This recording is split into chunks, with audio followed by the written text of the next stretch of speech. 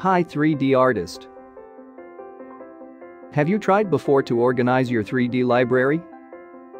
Do you remember what you have suffered? Hundreds of working hours have been consumed, right? I'm here with a magic wand for you to tackle this problem. Are you in? Great. I'm happy to inform you that the first version of NAG ALL is just finished. NAG ALL stands for NAG Automatic Library Lister. It was developed by NAG Plant based on Python language.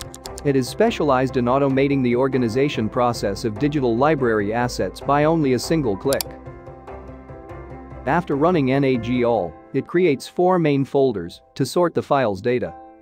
The Sources folder contains a copied version of all the original 3D library data.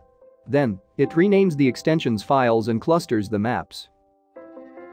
The Extensions folder contains the renamed files of any other extensions, rather than .max or image-based extensions. The Textures folder contains the original file maps.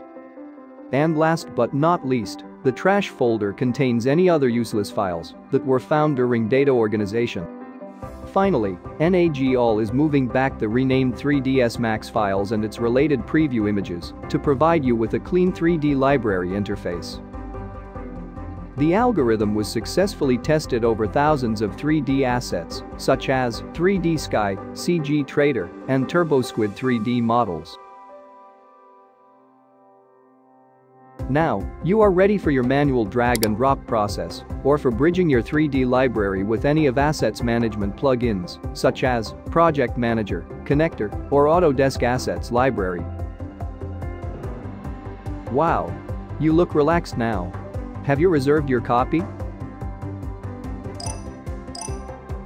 Happy all the time.